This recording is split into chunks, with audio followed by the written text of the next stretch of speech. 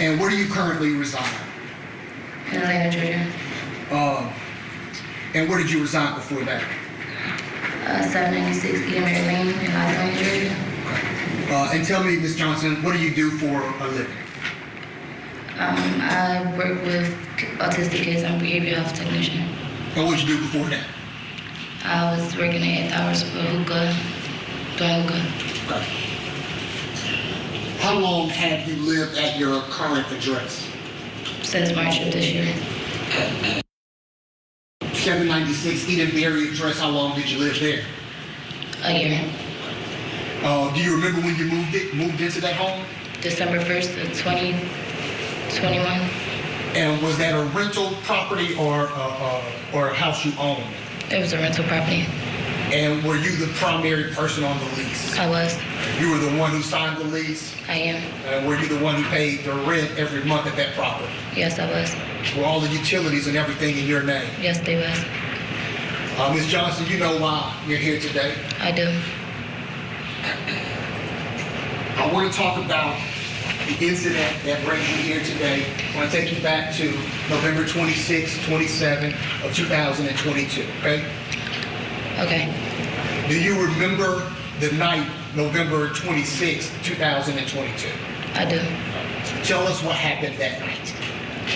I was home studying for my RBT certificate. I get a phone call from my girlfriend on a three-way FaceTime call, inviting me to go out for one of their birthdays. I agree to go out. I get up, I prepare to get dressed to go outside. During our conversation, we was getting dressed, whatever. During our conversation, I let Demonte know where I was going. That was it. I got ready to go. I leave out. We go to one club. Well, let's go back. Okay. Tell us approximately what time it is at night. 11, like 10 or 11. About 11 o'clock at night on November 26th. Correct. Okay. And DeMonte's at the house with you? He was. And what about your kids? They were there as well. And where were they at that point? My two daughters were asleep in their room, and my newborn was with Demonte. Okay. Was the newborn asleep at that point? She was. Was she asleep in the crib? She was. And so you get the call 11 o'clock at night, you get dressed, you let DeMonte know where you're going. What happens after that? I leave to go out. We go to one club. What was the name of the club? Zari. Okay. We're there, just partying. We leave that club around 2, go to the after hour, which is the after hour that I was working at. And what's the name of the place you were working? It's called Taste. Okay. We get there, we're there for about an hour. My girlfriends and another coworker gets into an altercation. I go to the bathroom, I communicate the altercation with Demonte. We stay for a little bit longer. They get into the altercation reoccurred. They now about to fight. We leave the after hour. Let's go back. About what time is this when you communicate with DeMonte about the altercation? Now this is about 4. Okay. And when you say communicate, was it a text message or a phone call? I called him. I went to the bathroom and called him. And was he up at 4 a.m.? He was. Okay. And you actually talked to him? I did. And then what happens after that? He advised me that he was going to send someone to make sure I was okay. I let him know I was okay. It wasn't me that was in the fight. It was my girlfriends, and then we were leaving. And I was sharing my location with him. Okay. And what did you do next? I shared my location with him. We left. Me and my girlfriends met up at the local gas station because my car needed gas to figure out where we were going to go next because I didn't want to go home. Now, tell us, what was your relationship to DeMonte at this time? He was my baby father. Okay. Was he living with you at this time? He was staying there. He had him living there. Tell me what you mean by staying. So when I say staying, so when we get back to when I had my daughter, because that's how it leads up to him staying there. So he was incarcerated. He got incarcerated in August. I got a phone call back in August of his incarceration. I helped him get out or whatever. And when he gets out late September, he expressed that he had nowhere to go. That the house that he was staying to prior to getting incarcerated, he couldn't stay there no more because his friend's mom was tripping, is what he said. I had the baby. I did allow him to come, you know, to be with the baby and stay there since he had nowhere to go. Okay. And while you're out that particular night, did you have anything to drink? I did. What did you drink? Casamigos, How much? probably like 2 or 3 shots. And was it at the first place or the second place? That was at the first place. And did you have anything to drink at the second location? I did. So after you let him know the altercation at the second location, share your, tell him you'll drop the location, where do you go next? What happens next? We go to an hour called Future. Now, is that the spot you worked at? No, I worked at Taste. The Future is a different hour. And about what time is it now? You know, it's about 6, maybe roughly 7. So this is an after hours yes. spot. Okay.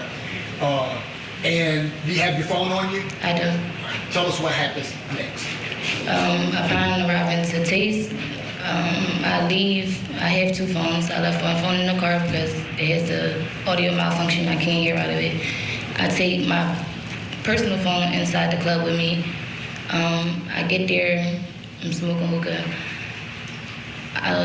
My phone dies while I'm in there. Once my phone dies, I leave. Why do you have 2 phones? Because I want to close the line. Okay. And is one phone business and one phone personal? Correct. So you left your business phone in your car and took your personal phone inside? Yes. And you said while you were in there, your phone died? Yes. Do you remember what time or around what time you realized that your phone had died? I don't, because it was dead. Okay. But at some point, you realize your phone is dead, and is that when you leave the club? Yes. All right. Tell us what happens after that. I leave the club. I go back to my car. I immediately put my phone on the charger. What time is it when you actually realize what time is it? What time is it? Or around what time is it? Around 9 something. Okay. And tell us what happens next. My phone cuts on. I'm seeing the text messages from my aunts, a few text messages from Dolo. I open my aunt's text messages because it was the first ones on there. As I'm reading the messages, my aunt's call. I answer the phone call. It's my aunt. What's Rochelle's last name? Noel. And what's Andrea's last name? Gonzalez. Okay. We're all on the three now. Andrea's hysterical. She's, where the F have you been? Dodo said you was in a fight. I've been calling hospitals, police departments. I reassured them that Demonte had my location, and I let them know where I was and that everything was okay. As I'm letting them know that everything's okay, Rochelle adds Dodo into the Demonte into the phone call. So Rochelle, so now it's you on the phone, your aunt Rochelle Newell, your aunt Andrea Gonzalez, and then Rochelle adds Demonte Smith onto the phone call. Yes. Okay. And what happens next? Demonte gets on the phone. He gets on there very. Sorry, connect. Where the F you been at? You tripping? You think I'm a lame? I tell him, I said, you know where I've been at, you have my location. He then says, when you get here, I'm gonna meet you A. And hangs up.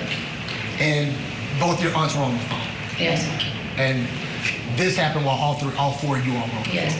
And then he hangs up? Yes. Tell us what happens after that. After he hangs up, my aunt is now against her. I know he just said it. I tell her, don't worry about it, I'm gonna call the police.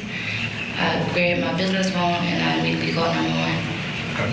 And what happens next? I call 911, I let them know that I'm en route to my home, that I just received a verbal and the text, at the time I see the text message of him text me that he was gonna be my ASS on crib. I then let them know I'm receiving verbal and text messages threats stating that I'm gonna get beaten when I get home by my boyfriend. Well, I told him at the time, my boyfriend, and that I was scared to go home and I needed authorities to help me. Now, was there any reason why you took these threats seriously? Yes, because not even 2 weeks ago, he followed through with his threats before. Okay. When you say he followed through with his threats, what do you mean? Around 2 weeks ago, prior to the 26th, I was working at the Taste restaurant at the hour, and he threatened to beat my ASS again. And when I came in the house, he was coming down the steps and he then slammed me on my face. Okay. When you say Judge made the witness step down? Yes. I want you to show us what happened prior to that. You can use me. So I'm coming to the house. I come to the house at first time. Ms. Johnson, you need to speak up. Okay, I'm sorry. I'm coming in the house. As I come in the house, I'm thinking like he's hiding behind the door. I look behind the door. He wasn't behind the door. He was actually coming down the steps. He came. Right. So he's coming down the steps. When I walked in the door, he went like this, slammed me on my face, and he still has my coat. And he's like this, like this, he's like saying stuff to me. I start to cry. Once I start crying, he then gets off and I tell him he has to go. Yeah, you can go back up.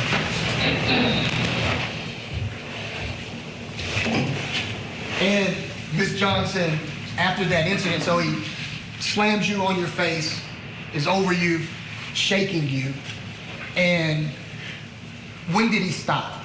When I began to cry. And did you call police? I did. What did you do next? I asked him to leave. I went upstairs and I contacted his mom, or tried to contact his mom.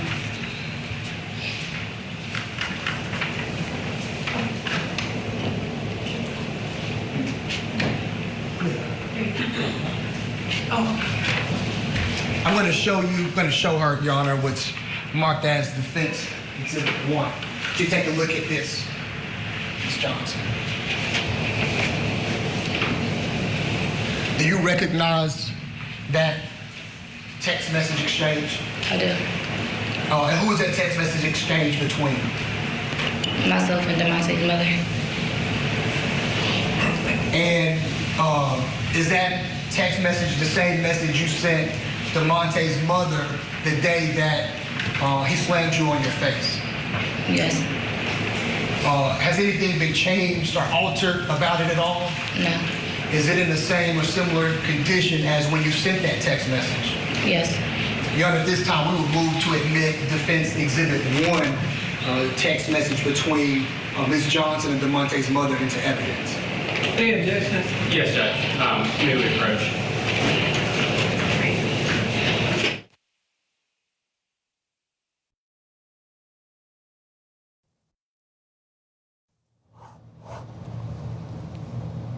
Still with me, Ted Spalding. What they're doing right now as you're watching along with us is trying to get an exhibit in, marking that so you're not missing any of her testimony. But Ted, really smart move by the defense. The defense attorney, when we could hear her and not see her, here's what we know from the field producer notes there in the courtroom, and that is she got out of the witness stand, she went before the jury box, and she demonstrated with her attorney what she says happened when Michael Sterling, that's her attorney, when the victim in the case slammed her and she threw him to the ground, demonstrating that. I think that's brilliant.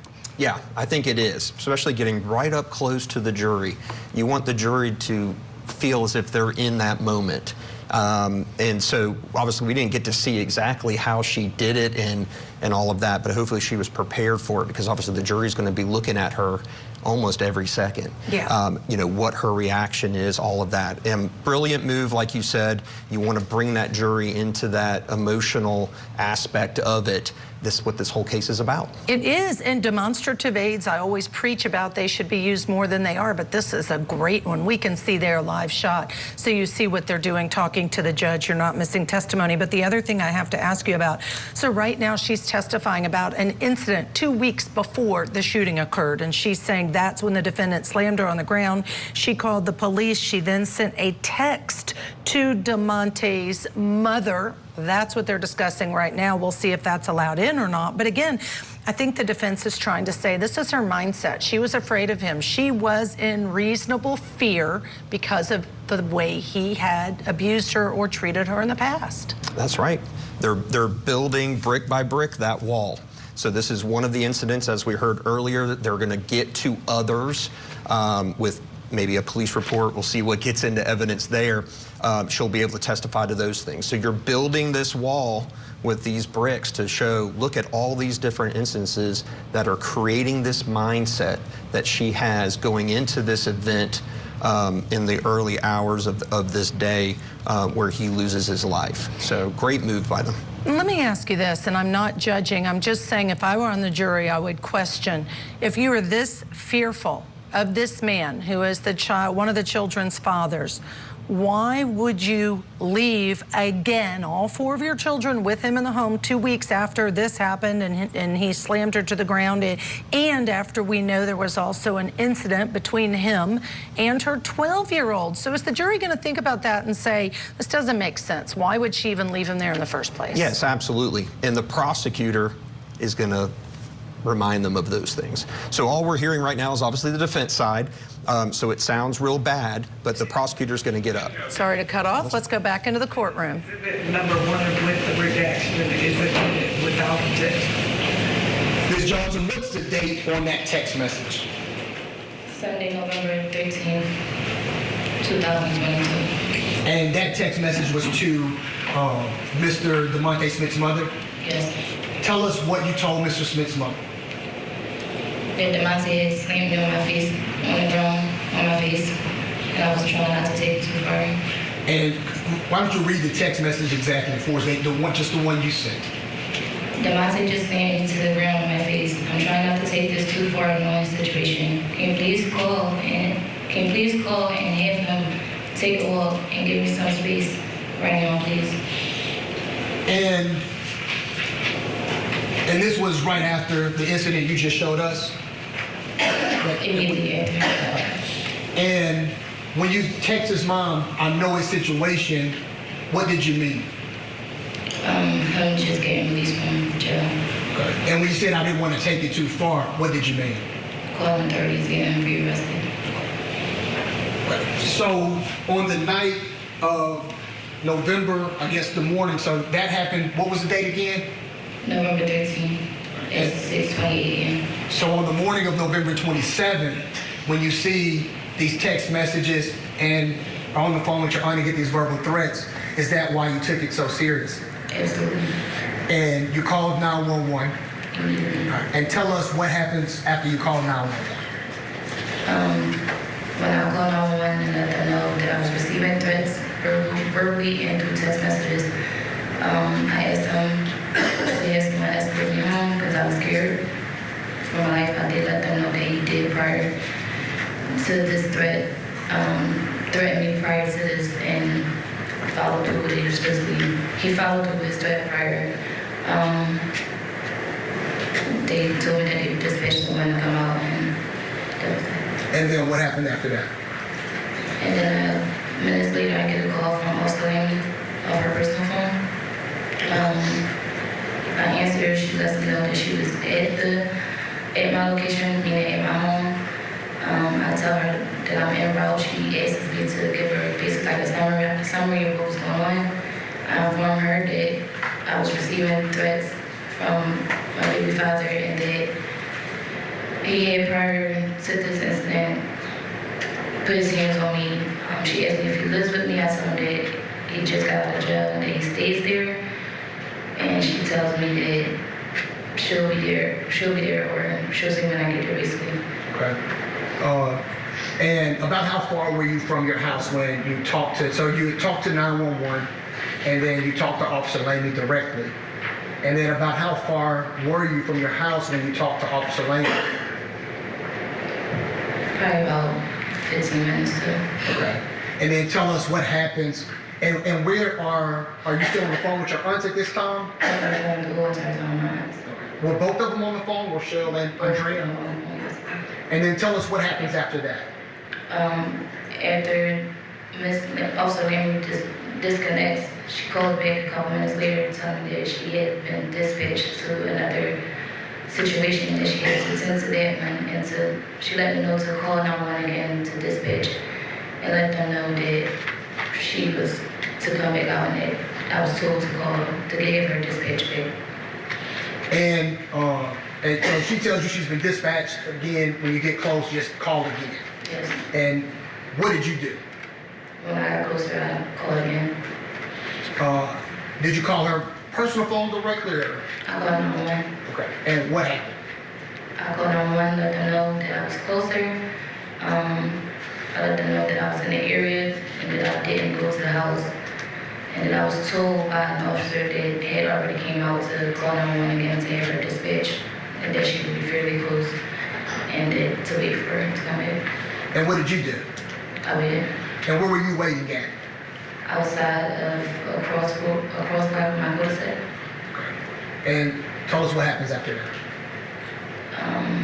I waited a little longer, and then I called again. And when I called again, I let them know that I had been waiting. At this time, I didn't know how long I was waiting. I had dozed off for a second. So when I called back, I let them know, or I say that I've been waiting for about an hour. The dispatcher gets my information. He informs me that he do see the calls, the prior calls, and that someone was on their way. And then someone just would be around. Okay. When you doze off, were your aunt still on the phone? They were. Okay. And so you've talked to 911 once. They dispatched Officer Lamy. You talked to Officer Lamy, explained the situation when she was there waiting for you. You talked to her again when she went to dispatch somewhere else. You called 911 again when you got there. You fell asleep for a while and called 911 again. I did. And they said they would dispatch somebody. They did. And then what happened after that? And I was on the phone with my aunts. I didn't look at my alarm system. I'm looking at the cameras.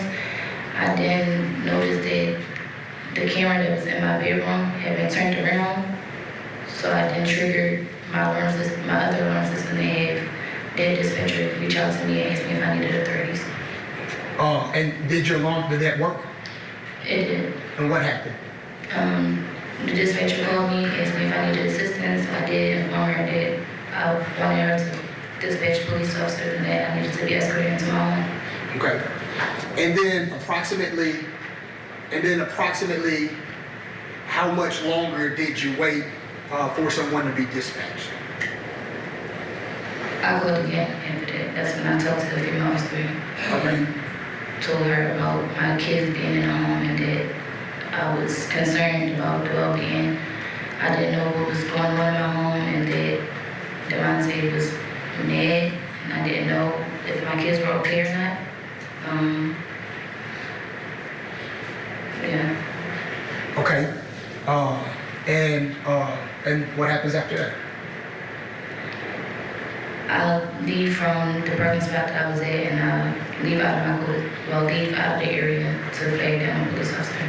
And did you find a police officer to flag down? I did. And who was that? Officer Cross was parked. I flagged him down and asked him to get on me back. Okay. And did he follow you back? He did. And tell us what happens after that. He followed me back. We arrived at my home. I got out of the car. He gets out his car. He asked me, tell him about the text. I told him I was receiving threatening text messages. He knocks on the door. He asks Devontae to come out. He doesn't.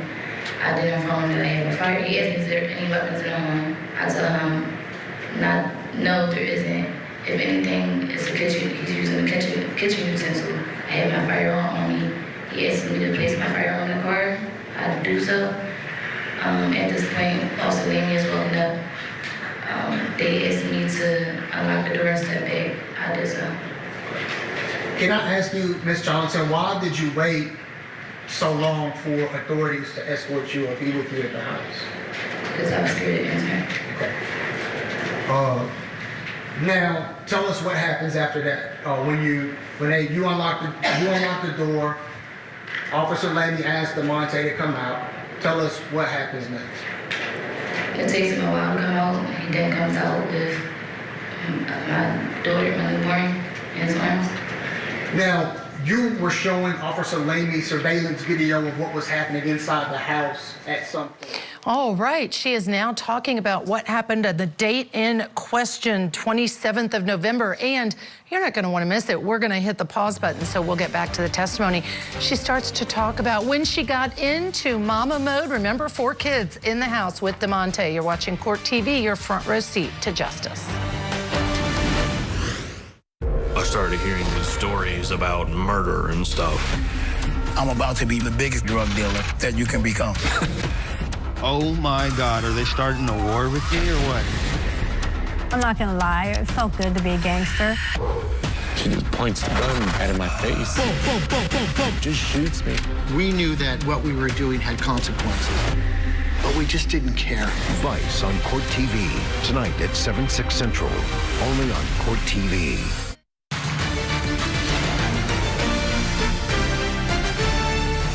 Let's get you back now to the Georgia murder trial for the defendant, Quaneesha Johnson. She stands accused of fatally shooting her boyfriend, DeMonte Smith, last November, and it happened after police came to the couple's home because of a domestic violence complaint made by the defendant herself. She's claiming self-defense. She now has that opportunity. She's telling the jury in her own words what happened on that fateful night. We're going to go right back in where we left off. I'm sorry, Officer Cross. What were you showing him? I was showing him moving around at home. Was it DeMonte moving around? Could you tell from the surveillance? And did he have the baby in his arms when he was moving around in the home? No, he didn't. But when the officer, when you unlocked the door and Officer Lamy asked him to come out, he came out with the 2-month. He did. And approximately what time is it, if you remember? I don't remember. Okay. And so when he comes out, what's going through your mind? What happens? I immediately go into parenting mode of the well-being of my daughter being outside. It's 2 months, head naked, sweater diaper, no head, and 60-degree weather in November. And what happens after that? I asked him, to put my daughter in home.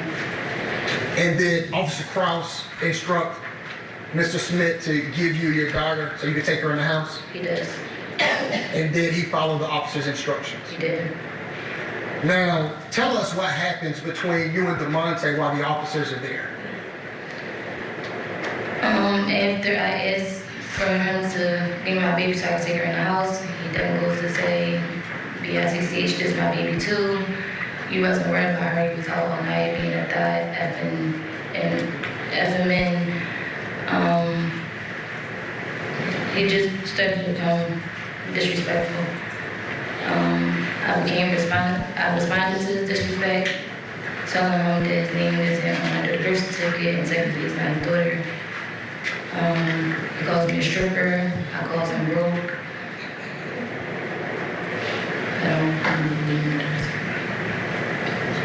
Now, were you scared at that point?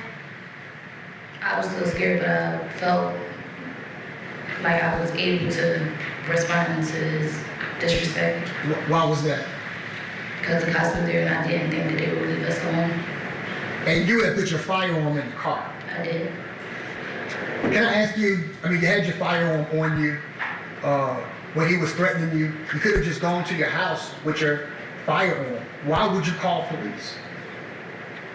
Because I never would have thought it. I called police to protect me. I was never thinking of using my firearm at all. So tell us what happens after. So you and him argue back and forth. We've all seen it. You've been here through the trial. We've all seen it. And then tell us what happens as the argument is ensuing and police officers are about to leave. Tell us what happens. Officer Lamy asked me a question. She asked me, she's telling me that he stays here. She's asking me, how does he, or something about him staying there. And I told her and explained to her that he had just got out of the Cape County jail and that I was allowing him to stay there. He has no residence there. Let her know that his name is not on the lease, nothing. As I'm telling her that she's trying to tell me something else, so it appeared that I was like talking over her, but I was just finishing my explanation of him not having residency there, asking them to remove him from the household. Officer Cross then tells me he can go back inside with the baby. He goes inside. I'm standing in the threshold doorway. As he walks past me, he tells me when the cops leave, he's gonna beat my ass. And were you on the phone with someone? I never got off the phone. My parents was on the phone the entire time. Were both of them on the phone? Yes, they were. And that's Rochelle Newell, Andrea Gonzalez? Yes. And he says when the cops leave, I'm gonna beat your ass? Yes. And do you inform the cops of what he's just said? Immediately. And what do they do? What's their response? I asked them, I said, did y'all just hear him? I repeated what he just said. They didn't say, I don't believe they said anything. And what happens after that? I asked, continuing to speak as of, okay, so what am I to do in a matter of defending myself? I didn't say if I shoot him out of self-defense because he keeps putting his hands on me, then I held accountable. And what's the response? Also then he says, if you do that, just make sure you're able to articulate it in court. And what do the officers do next? Walk. And DeMonte's in the house? Yes. And they leave you at the house? Yes.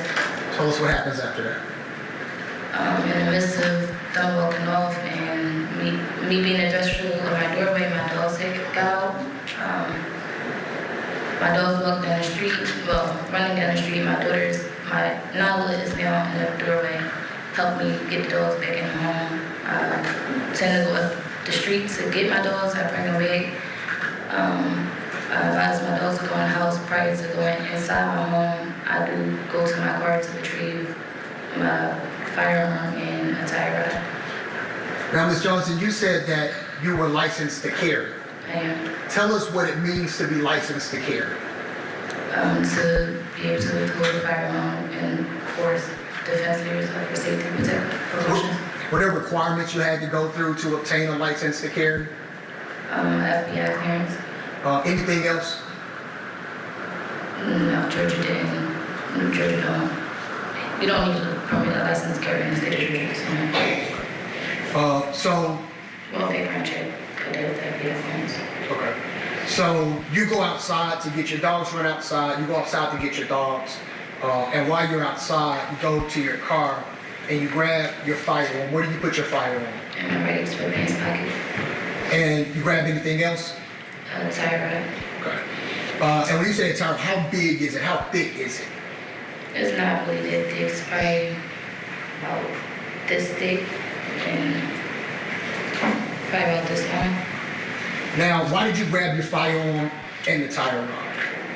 I grabbed my firearm, built my firearm, and never stays in the cars. It goes into my home in a lockbox. Approaching the top of the hour, thanks to Ted Spalding again for joining us this hour. Michael Ayala joining me up next. And guess what? You don't want to miss this because we will see the defendant do another reenactment before the jury, this time of how she confronts DeMonte. Stay tuned, Court TV, your front row seat to justice.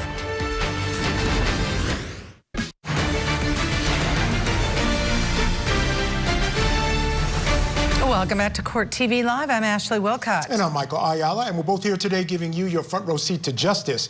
We do want to get straight back to the self-defense or murder trial, where the jury has been hearing from the defendant, Quaneesha Johnson. And she's been testifying about exactly what happened not only on the night of the shooting, but 2 weeks prior when she claims DeMonte slammed her in the face. Now, she demonstrated that for the jury, and as I understand it, we may see her demonstrate something else. Let's get you right back in where we left off.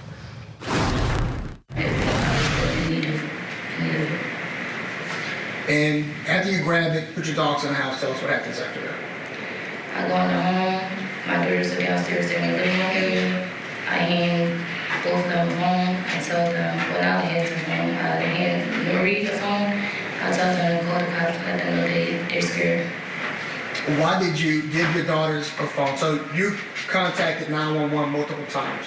Police have responded. They've been at the scene. You've talked to them. Now you have your daughters calling 911. Why do you have your daughters calling 911? Because the cops didn't hear from me, so I felt like they would hear from a minor, a child. And you tell both of them to call 911? I did. And what do you do next? I didn't go upstairs to retrieve my 2-month-old baby. That's the youngest baby. You go upstairs to get the 2-month-old. Yes. And you got the tire iron in your hand? I do.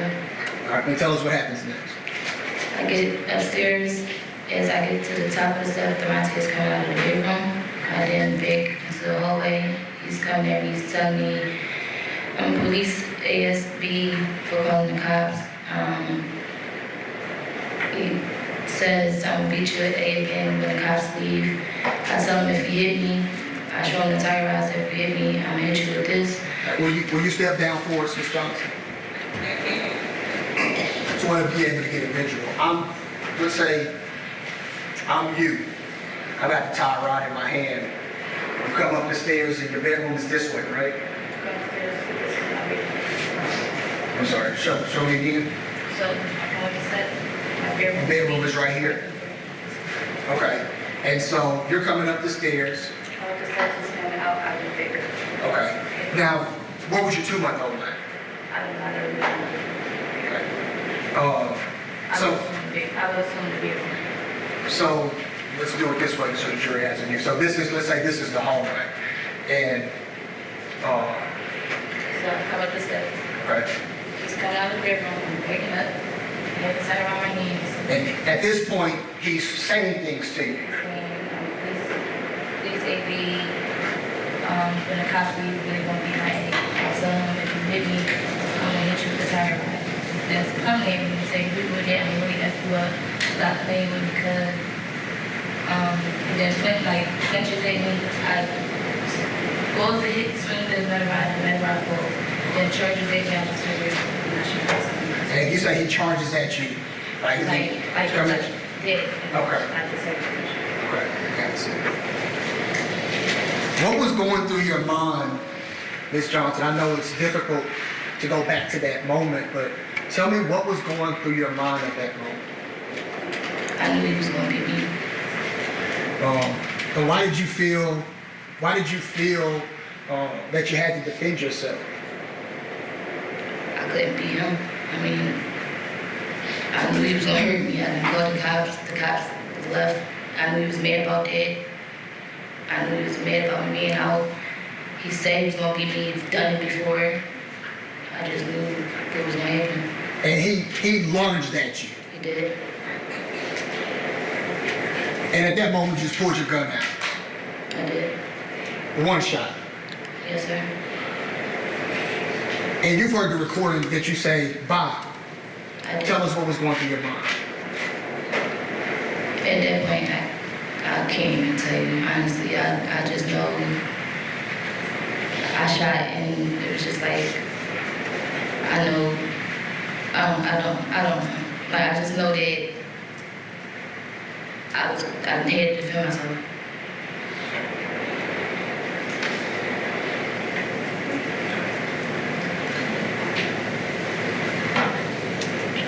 And where were your daughters at? They were downstairs. And do you remember telling your daughters, tell them he hit me?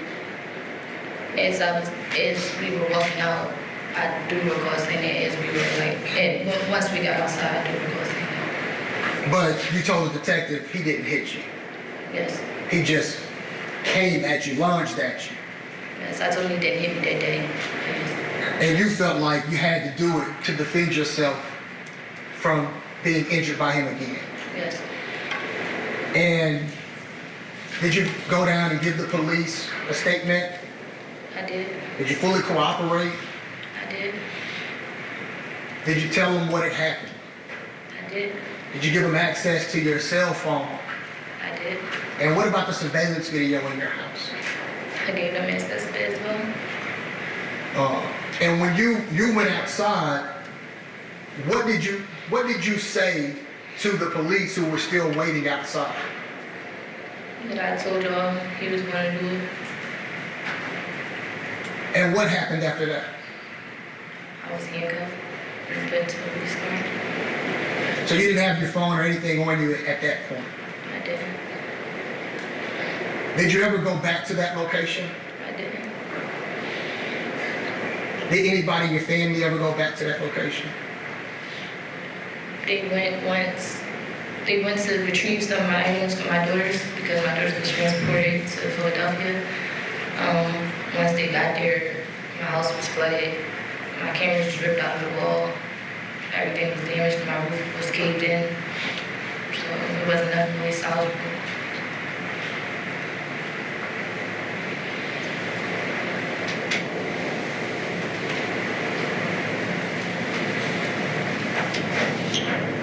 Ms. Johnson, how did it make you feel knowing what had happened?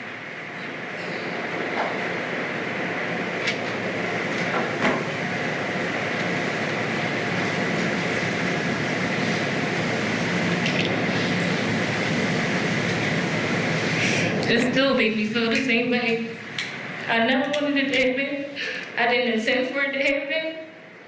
I didn't mean for it to happen.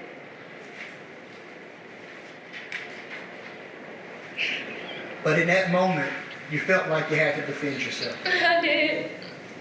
No further questions, Ron. Judge, may we take a break for Ms. Johnson? Yes, 5 minutes. Okay.